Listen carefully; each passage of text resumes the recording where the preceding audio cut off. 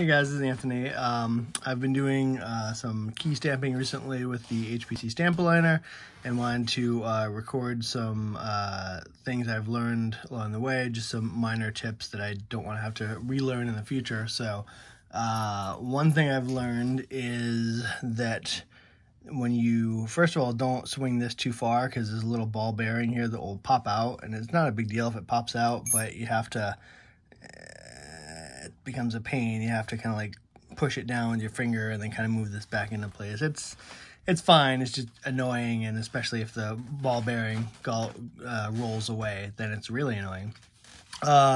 So another thing here is that, let's see, I'm going to try to put this in the view of the camera as best I can.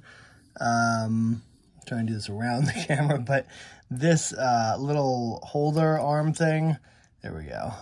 So when I first started stamping the keys, I was, I don't remember where I picked this up, but you know, I centered it kind of, I put the key here and I centered it, and then I figured, well, this thing should be like, you know, maybe diagonal, or like, I don't know, for some reason I was doing it like this. And it held pretty well, but I would find that after whacking the key a few times, it would jump around, and that wasn't good.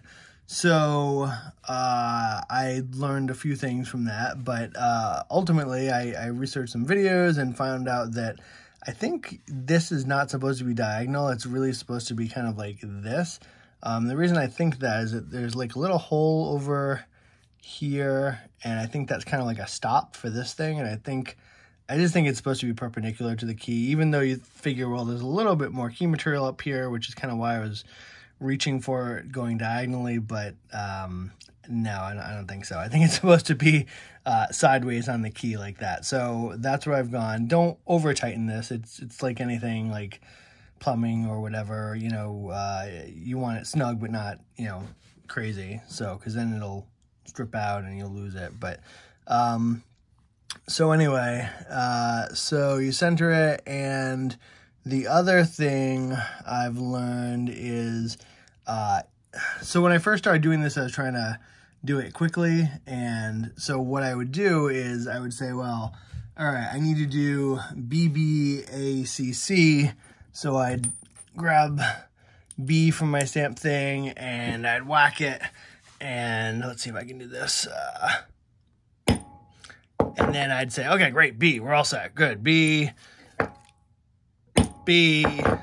And then, you know, so what I learned, especially when the key occasionally moved around, is even if you have two things in a row, and this is just my personal take, but I'm gonna check it each time. I'm gonna put some overhead light and look down the little hole, and you can't really see that here, but you know, if you have an overhead light, you can see whether you've actually stamped it. I'm going to check it after each letter because it's slightly slower, but you actually make sure that it stamped where you thought it did, that it didn't move around. And occasionally you'll whack one of these things and it will kind of like, this thing will kind of like go like that, and usually the actual stamp is fine, but yeah, I've learned not to rush it. So this is BBACC.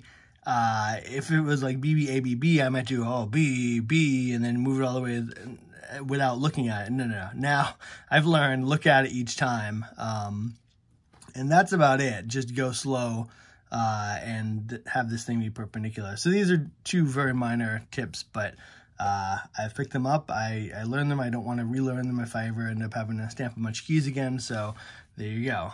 Hope it helps someone out there at some point.